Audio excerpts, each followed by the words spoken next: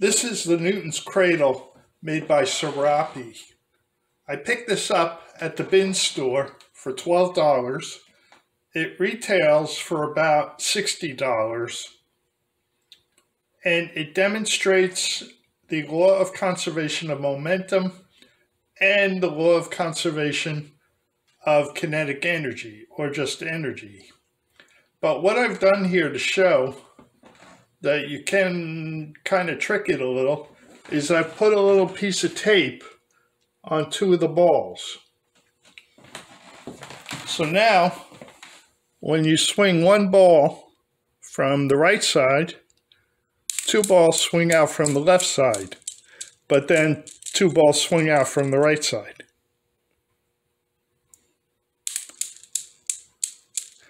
So I think this has something to do with the separation between the balls. I mean, I know it's like two formulas. Kinetic energy is 1/2 mv squared and momentum is mv. So by that ruling, that's why when two balls swing out on that side, two balls have to swing out on this side. But there's also the concept that one ball transfers its momentum to the next ball transfers its momentum to the next ball, and so on and so forth until there's no other ball at the end to transfer the momentum to and the ball moves. So to kind of trick it, let's take one ball out and it still works.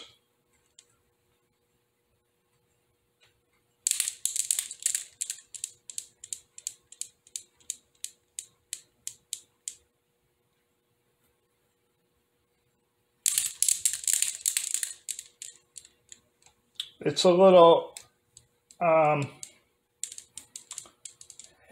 confused by it, but I just find that interesting. I think it has something to do with the balls having a little tiny bit of space in between them. But I'm not sure. There's like guys on the internet that say it's purely because of the laws of physics. And there's guys who say it's because the momentum gets transferred from one ball to the next ball to the next ball until it can't go any further.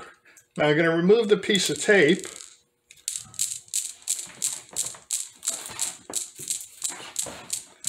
And I'm going to do just show you one ball. And one ball goes out the other side, but you see the one next to it goes a little bit.